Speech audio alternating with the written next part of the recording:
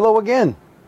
Well, here's another video, this time to take you, the viewer, through the methods that I use to remove the cartilage from the ears of a white-tailed deer. I'm going to cover skin prep on it. We're going to cover trimming and fitting the ear liners in place. And I'm going to show you the installation of at least one of the ear liners into the deer's ear. I hope this is educational and entertaining for you. I know I get a blast out of doing this, so let's get started. First of all, I'd like to point out the measurements I take on the deer prior to skinning. As you can see here, we have measurement taken, the length of the ear from the V-notch to the tip, and then across the ear from the widest point on the leading edge to just under the fold of the ear. Okay? These, along with a bunch of other measurements that I take, are recorded and are used to help in determining the proper size of the head form, the fit in various places on the form, and of course, I record the length and width of the ear.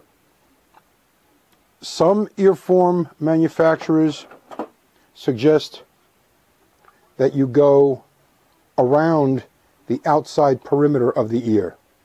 I don't do that. This was a method from the old Buckeye Mannequins catalog where they show the ear measured from the V-notch right here to the tip of the ear. Okay? And then again from the widest point of the leading edge of the ear to just under the ear fold at the top. Those are the measurements I use, and that's the way we're going to proceed, removing the cartilage and fitting the ear liners to the deer. Okay, here's the little buck that we're going to be using for our demonstration today. This was a buck that was brought into me he was taken on October 7th. It was brought into me just a couple of days later, and as you can see from his antlers, he still had velvet on his antlers. Not only that, he has a very, very short coat of hair. That makes for a very interesting mount. So interesting, in fact, that I'm using an old set of ear liners that I got from Buckeye Mannequins when they were still Buckeye Mannequins. They are now Ohio Taxidermy Supply. This was one of the first sets of ear liners that they ever put out. They first put them out in a dark red color, and this will be great for this short-haired deer. He's not the shortest haired deer I've ever done, but he has short hair for an October deer in Ohio. Now, one of the ears has already had the cartilage removed. This was done yesterday. Here's the ear cartilage. You can see how ear cartilage dries and shrinks. Now imagine if you had something like Bondo in the ear. You give that ear about a year or two and the edges will curl, the tips will curl. At any rate, the ear liner chosen had to be trimmed down per the measurement, per the pre-fitting. After the cartilage was removed, I pre-fit the unaltered ear liner, discovered where it was a little too big, trimmed it down, and I'll be doing that later in the video. And then I scraped it up, scored it with this form rougher that I got from Joe Combs Supply, Combs Classics. And to get in the tight area here under the front fold, I use the narrow stout rougher. Now you got to be careful using the stout rougher, okay, because this tool has some very sharp teeth on it, and it can and has ripped through, actually cut through the plastic ear liners that are on the market. So you have to be careful. At any rate, the ear was trimmed to fit, checked against my measurements, refit up into the ear skin, and all is well. Now I'm going to go and start on the second ear. One of the things that I do besides punching the control number, the invoice number, in the base of the hide, up along the back, between the shoulders. I take these numbered tags from Jonas Brothers Supply. They made them. Okay. They're now sold through Mackenzie. I then take a zip tie, put it through the ear tag, the plastic tag. Then I take a 3-cornered punch. I punch a hole through the base of the cartilage. This is after the ear is already turned, and just before salting, I tighten the zip tie down, and that stays with the ear. So now I have identification of the deer with a control number that matches the number on the deer's antlers, on the deer's cape, and in case the cape gets damaged at that area for whatever reason, I have this number tag in the ear, which will now be removed using a heavy-duty lineman's scissors.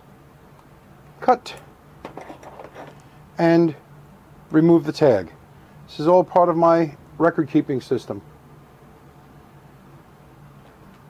Now turn the ear inside out, and what you see, this was a wet tanned cape done by the Wildlife Gallery up in Michigan.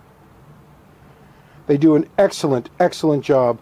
There's plenty of stretch on this. This is an alum tan.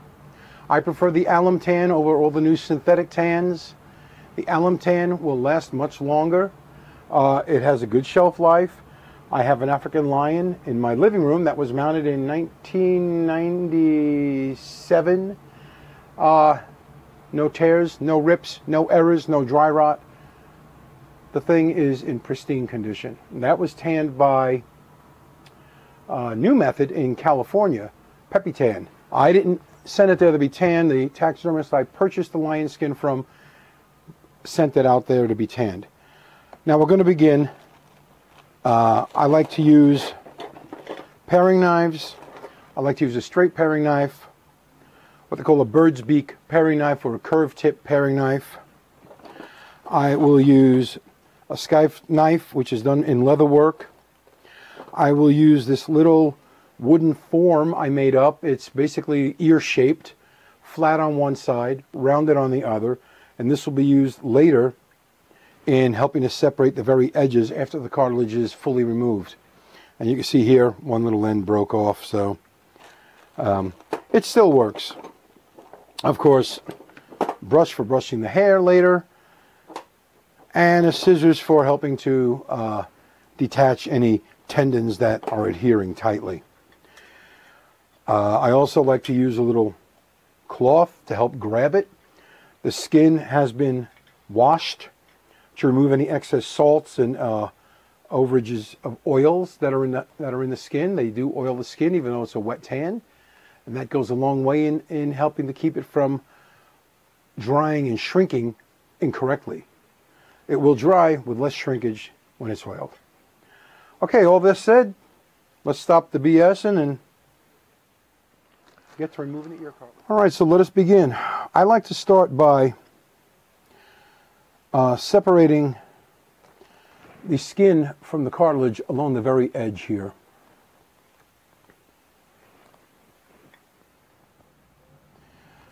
And the way I do that is take the tip of my paring knife and I hold it by the blade, and I start separating, or I should say further separating the skin from the cartilage. I don't go into this much detail as far as splitting before the skin is salted and then of course sent to the tannery, only because if you do that prior to tanning, what can happen is during the tumbling process, and they do tumble them, the ear could possibly blow out because this is very delicate skin. What we're removing is the cartilage, which is adhered tightly to the front of the deer's ear, okay? When we turn the ears, we turn this back skin of the ear away from the cartilage, but it adheres to the front of the ears. Now I'm going to do a little more separating splitting, I should say, before I begin the separations. Now, I always have and always will put little nicks in the ear. I'm not graceful by any means. Some folks like to take the base of the ear off immediately. It is a good practice. The new ear liners that are on the market today have an interior ear detail, which you can see here. A little light on it. There we are. The old ear liners had them. The newer ear liners have them. And that inner ear detail, believe it or not, at one time, I did strip the cartilage all the way down and leave that intact. I used to make my own ear liners out of celastic, which is damn near impossible. You can get a new type of celastic. It's not as good as the original, but regardless, it's a lot easier to just remove that. Now I'm starting on the top edge, the curved edge of the ear. I'm starting along here. The cartilage is thickest right along this point here. And that makes it easier to remove the ear skin from the cartilage in the very beginning. Now that I've got that along with the very sharp knife, I'll take my little curved tip or bird's beak paring knife and I'll get in. What I try to do is I either keep the blade exactly parallel with the skin and the cartilage, and while I'm doing this I'm pulling down on the skin with my thumb, pulling down and lifting away with the knife. I like to leave it parallel. Every now and again I will tip the knife up towards the cartilage so that the tip does not go down through the ear skin. Now again, it's the front of the ear we're separating. If you make a hole in the front of the ear, not to panic. It's not the end of the world. It's not the end of the mount. I've done it. Some deer adhere, some have scars in the front of their ear, and it allows for boo-boos to be made. When that happens, some Tech Bond Black, which is black is simply their thicker super glue, and on the front of the ear I will use a piece of clear plastic as a patch, so that the ear color from the ear liner and my paste, my ear paste, will show through. Now I get this loosened up first.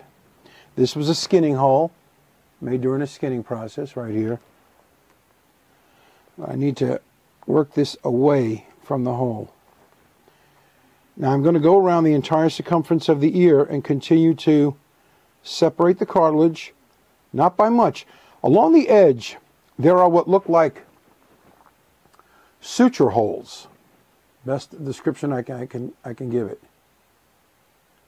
There are what look like suture holes, or if you're doing like modeling, model railroading, or miniature model building, they look like little tiny nail hole effects. These adhere tightly to the front of the ear skin. What I'm doing first and foremost is removing the attachment point of the cartilage to the front of the skin just past those nail hole effects, okay? And I'm just going to keep going like this all around the ear. I'm also going to continue to split the ear as I go, freeing up the cartilage from the ear. By doing that, you assure that you have a much thinner edge. And you can see the knife under, the knife tip under the cartilage. Because again, I'm tilting the knife blade, the business end of the blade, the sharp end, I'm tilting it up ever so slightly. I'm slicing and pulling the cartilage away from the front ear skin. Go here and split over here some more. Now when I get up to the tip, this skin is very, very thin. All right? And sometimes it doesn't pay to try and get the knife up in between the cartilage and the skin where the ear is its thinnest. You will put holes. I will put holes in it. Let's put it that way. And what I do here, I go back down to where it's thickest. Start thinning it like so. Not thinning, or rather splitting it like so. Separating the cartilage from the skin, just like so. It takes longer to do this while I'm explaining than it actually does to remove the ear cartilage from the ear, just without instructing people how to do it. But you see what we've done here, what I've done, all right? The separation has been made. Now, with that, I'm going to flip over to this side. I'm going to make sure that this side is, now this is the long edge. This is the leading edge of the ear. Now it's flipped over, so we're looking at like so. We're going to start separating the skin and cartilage from the leading edge of the ear.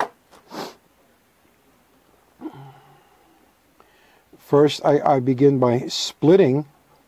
I continue to split the ear from the cartilage, most important. Like so. Again, pulling down with the thumb just to create tension between the cartilage and the ear skin. Okay, now at this point, and you can see there's a little bit of cartilage left on the skin here.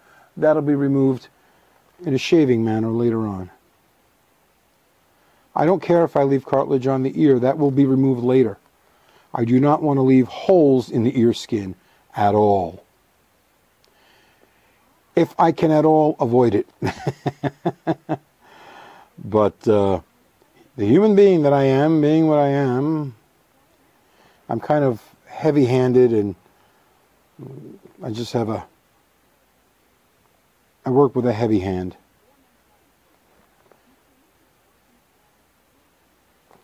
Now I begin by separating the cartilage here on this ear, as I did on this side of the ear, I should say, as I did on the other side.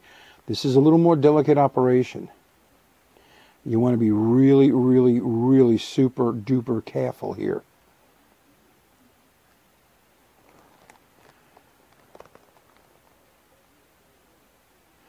Now, you can see the cartilage that was left attached to the ear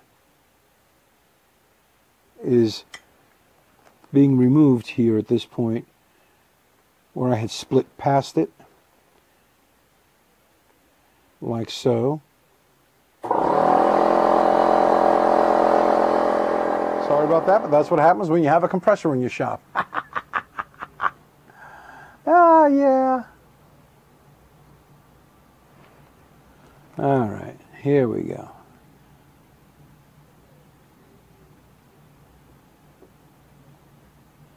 Separating the cartilage from the skin. Sometimes it works if you turn the blade around and go the opposite direction. And here we have now the cartilage away from the skin.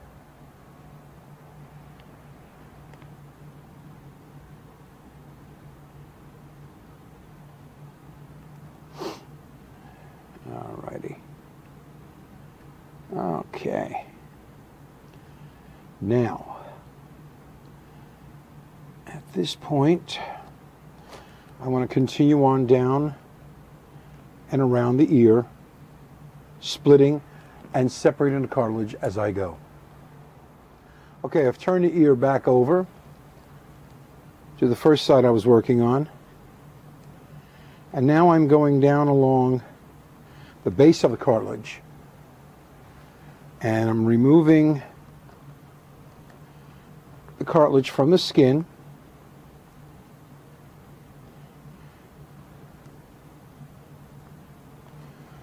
I want to carefully dissect around the V-notch Now around the V-notch there is a detail. That can be seen right here. There is a little hole.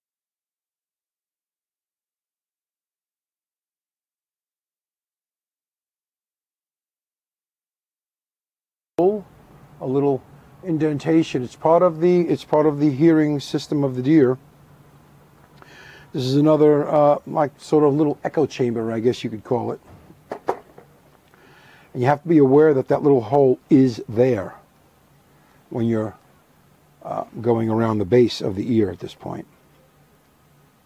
And there it is. That's actually the front of the ear. Okay, I put a little hole there. Of course I did. What else is new? All right. Now that I've got that done and cut around, I'm going to take my real sharp paring knife and I'm going to remove the ear base cartilage.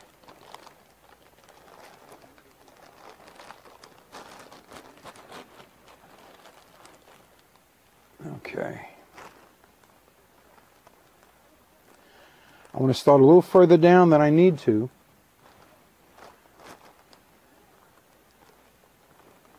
And I want to go straight through to the back of the ear. I want to get all this heavy material off.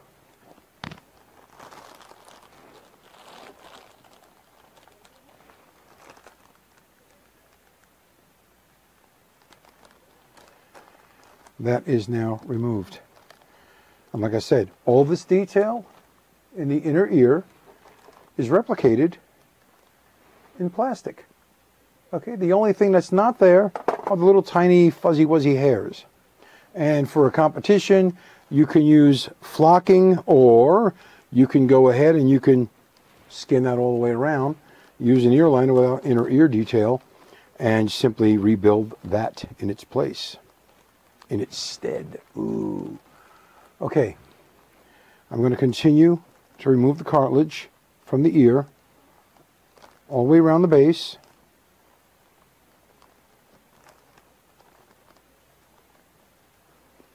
Now this is where it gets a little tricky. This is where I like to use a cloth to dry my hands.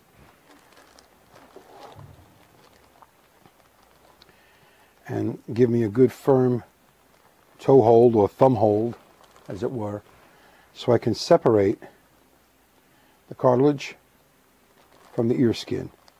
And yes, that tiny little hole has grown. As I manipulate the skin, this has gotten bigger. Not a problem. That can be stitched or glued with super glue, a cyanoacrylate glue. And it seems I did put a little hole in the front ear skin, which will be repaired later. It happens. It happens. That must have been adhering hard enough or tight enough that it was able to slip past the tip of my knife. Plus, looking into the view screen here of the camera and doing this instead of watching what the hell I'm doing doesn't help the situation any. But I'm doing this for you, the viewer. Isn't that wonderful?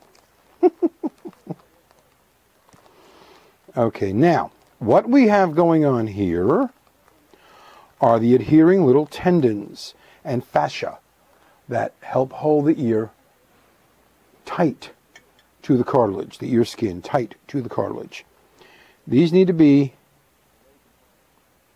carefully sliced through as we go. Otherwise, they will hold tight enough and it will allow you to pull a hole, a rip, into the front ear skin, and we don't want to do that.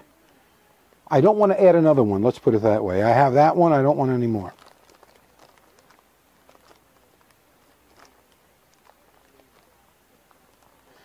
And here we go, like so. Now we're cooking.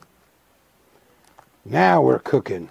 Now I can grab the ear skin together to get a good grip and press down pressure with my thumb.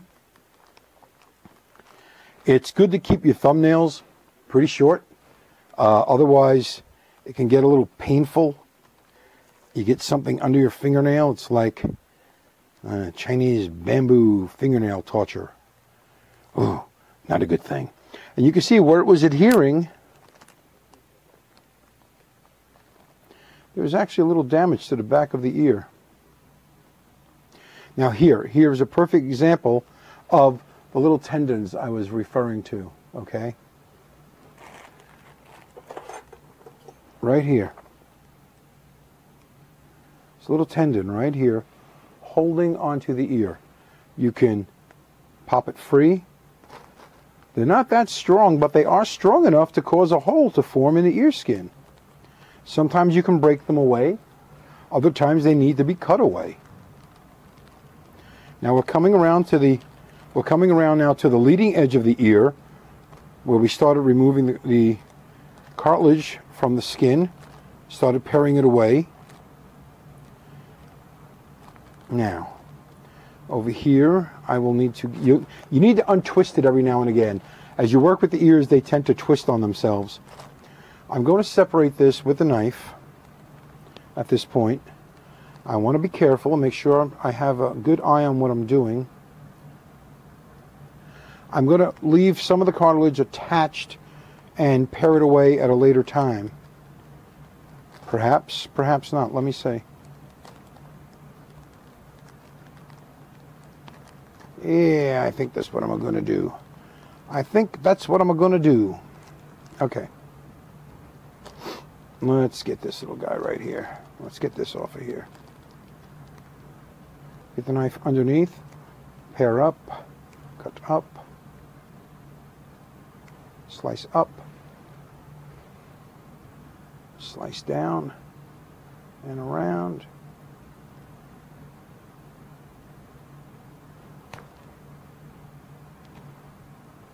And it's free. And the holes are minimum over there. Now this little bit of cartilage will be removed. This will be pared away, shaved away.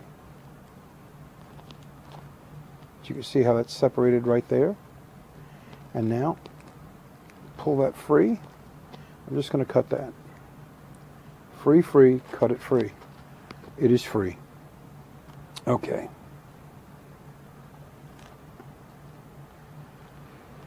Now we continue. Carefully. Hey, I'm not fast, I'm not slow, I'm half-fast. And that's what I tell my clients. How soon will you get it back? Well, it's going to be a while. Why is that? Well, I'm not really slow, but I'm not fast. I'm half-fast. I'm just real careful. By nature, I'm pretty darn clumsy. So I like to be as careful as I can in this respect, in this field. And you can see the little bit of cartilage that's left on the ear, that will be removed later. The whole point right now is to remove the bulk of the cartilage from the ear without doing any more damage than has already been done.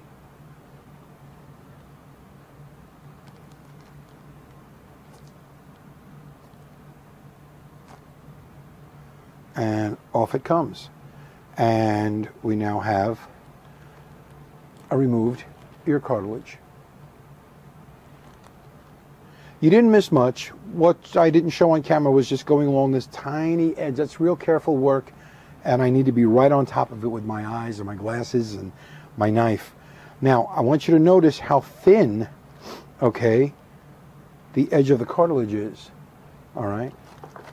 Now, on an ear liner, you can see the ear liner is not that thin. The ear liner will be made thin via filing and shaving and sanding, and it will be made thin yet be strong enough to support that ear skin. Now the cartilage is put aside, and I'm going to remove all the little strands of cartilage that are left adhering to the tip portion of the ear. I'm simply going to take the knife and work under them and work them away. I want to pare under them. You can see it's splitting it away. And I grab and pull it away. Sometimes I will use the pliers to grab hold of the skin, only because it's so slick. I mean, not the skin, the cartilage. Only because it's so darn slick. All right, that's good. That's good. Here we have a little bit of cartilage right here along the ear. Now it's all a matter of doing some cleanup. Just some cleanup that needs to be done. Once you get a finger hold, toe hold, you can peel that right away. It's gone. Same thing here. Again, this is that cartilage area I spoke of earlier where it was adhering.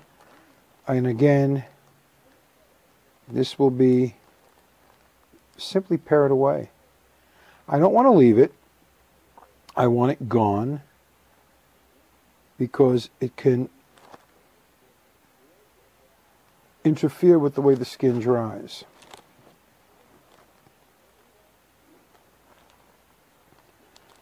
Stretch it over the finger. Make it kind of tight. Gently pare against it. Grab hold. And if when need be, we'll grab a little pliers, like I said. I wasn't kidding.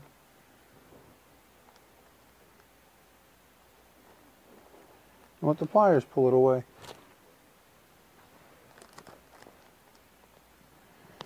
And then it's pretty much gone. You want to be careful that you're not pinching the skin and yanking on the skin. You don't want that. Okay, this became a nice big hole, so that will be repaired.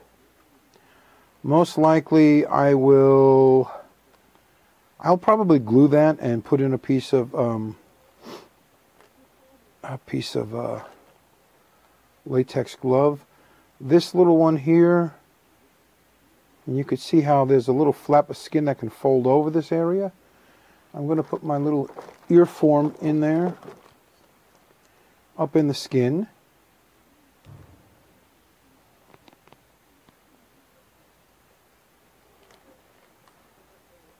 And this will allow me to follow the shape of the ear. And it will allow me to make this repair. Where is it? There it is. We'll make this little repair here. No, wait, that's not the one. No, here it is. That's the one that happened later. Okay. Okay, and I'm going to use a piece of I just cut a piece of plastic off this clear bag. This is what the deer came back from the tannery in. And I'm going to make a little tiny patch, just a little tiny patch. And the main thing is the ends of the little patch will be rounded. Cutting it straight right here, but it will then be, the ends will be rounded so that they will easily lay flat. Okay, there we go. That's that. Now, I'm going to put the little patch over here. It's right there. I'm going to put a little drop of the Tech Bond glue. Black simply is their color code for their product. It's not that it's black, it's clear, for sure. I'm going to take a modeling tool and I'm going to apply some glue to the skin. I'm going to fit the injury, the cut together. I'm going to put a little bit of glue to the injury, the cut. I'm going to lay the flap. There is a flap because the knife sliced against it. I'm going to put the flap of skin in place. It's all a matter of working it with your fingers. They also Tech Bond will supply you with a little spatula for making repairs such as this. And it presses it down. This way you can avoid getting the glue on your fingers, although I do like to press once. If you keep in mind that cyanoacrylate glue was actually a result of the space program back in the 50s and 60s, and it was designed for, when they discovered it, they thought it would be useful for neurosurgery. You cannot stitch nerve endings, but you certainly can bind them with the glue. Now the glue that I put over the opening will have the clear plastic put on top. And it is kind of hard, it is kind of tough to see. It's kind of tough to see for me, and I've got the strong glasses on and whatnot, but it is there. Now the Band-Aid is over the boo-boo.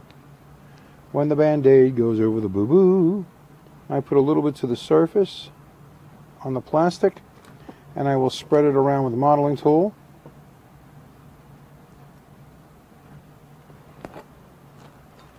Now I will press contact again with the plastic spreader, and we have a clear repair. Cover my glue.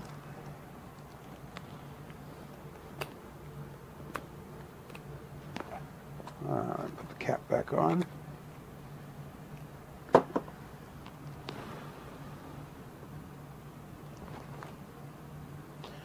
And right here is the repair. There we are. Repair is there. There is the repair. A shiny spot, it's reflecting the light, is the little piece of plastic. And it's on there good and tight. The glue is starting to set.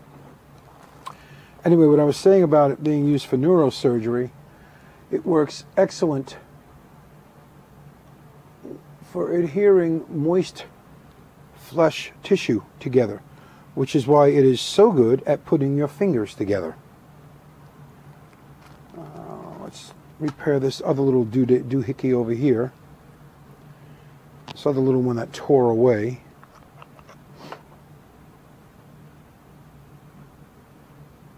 There's that.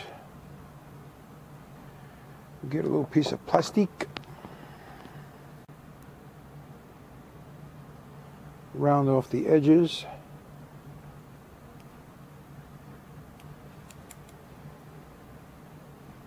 And put it in place.